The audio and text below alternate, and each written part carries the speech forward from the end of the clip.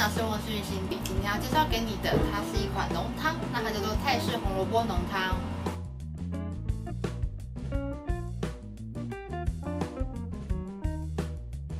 好，有食谱书的可以打开到第60页，那食材呢全部写在里面了，因为今天食材蛮多种的。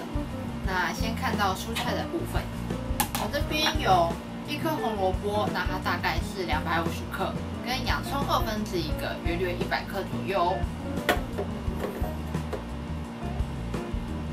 好，那高汤的部分，我今天准备的是鸡高汤，那240cc。那我还要加180cc 的椰奶。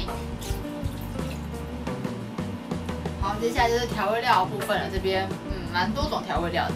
先看这一盆好了，它是要柠檬草，可是因为我买不到柠檬草，所以我今天用柠檬叶来替代。那以及辣椒1/4根。那这里面呢，它就有生姜15克，那盐巴1/2小匙，跟鱼露1.5小匙。好，那盖上盖。那还有一样食材是莱姆汁，大概1大匙左右。那因为它在1罐里面，所以我等下再把它从那个乳化杯当中加进去。那今天的话，一样是用1号的热汤功能键哦。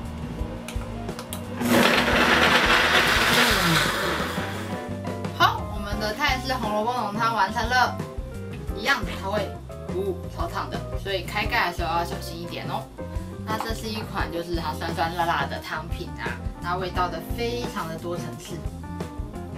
让你在家里面就可以做出就是像外面卖出的这是泰式浓汤哦，而且它都是使用天然的蔬菜水果，那天然的甜味在里面，也没有额外加糖，所以晚餐来试试看我们泰式红萝卜浓汤吧。